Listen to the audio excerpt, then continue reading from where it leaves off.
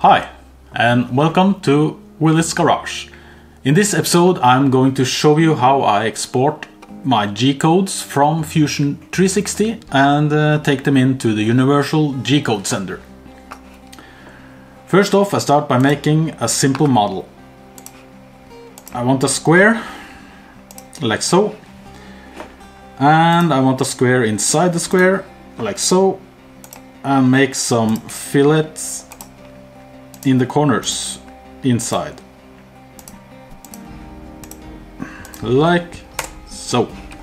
Then I'm going to extrude the outer square to 10 millimeters, and I'm going to extrude the inner square to 5 millimeters. This will give me a simple model like the one you see here, and good for me to show you how I make the G-codes in Fusion 360.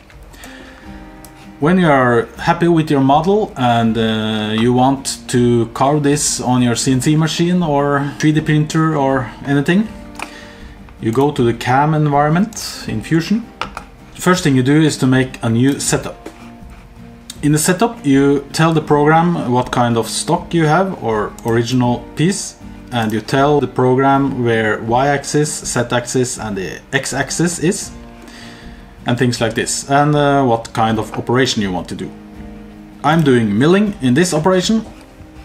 The first thing you see on my model is that my Y-axis, Z-axis and X-axis is all wrong. So I'm going to go in the orientation and select the Y-axis and the X-axis. First off, it wants me to select the X-axis, so I select one of the orientations in the X-axis. I want that to go this way, like so. And then it wants me to select the Y-axis.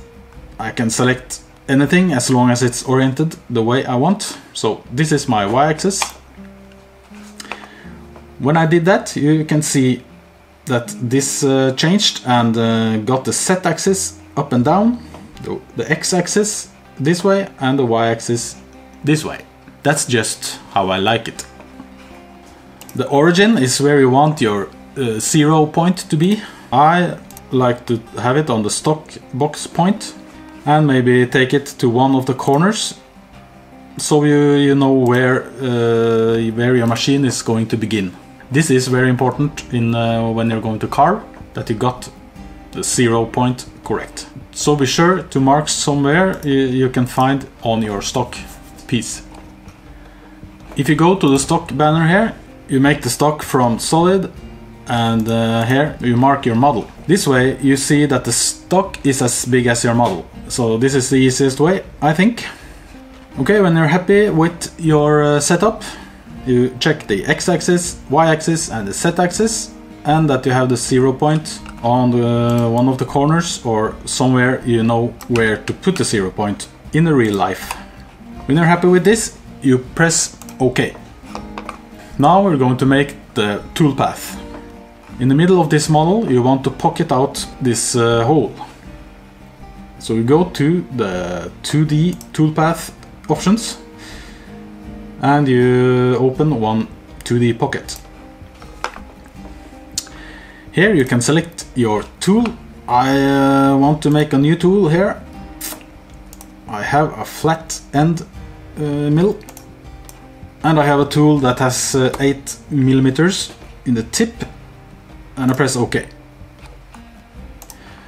Now I have the tool, OK. I have no coolant. I disable that. Down here you can change your cutting feed rate. That's how fast the tool will go on the surface when it's cutting. What you put this to depends on your spindle, your machine, your stock. It depends on everything. The tool, everything. So I'm just going to keep it at 1000 millimeters per minute. And the same you have here, lead in and lead out. That's when the tool goes into your piece and when the tool goes out of your piece. You can put this to a lower value like 700 or 700. The next banner here is the geometry. Here you want to select the part of the model you want to carve. So I'm going to pocket out this. Here you have other options. I usually don't use any of these on this simple carving. In the next banner you have the different heights and stuff. You have the top of your piece is the blue one. You have the feed and retract height. This is 5 millimeters over the stock. And the other clearance is 15 millimeters.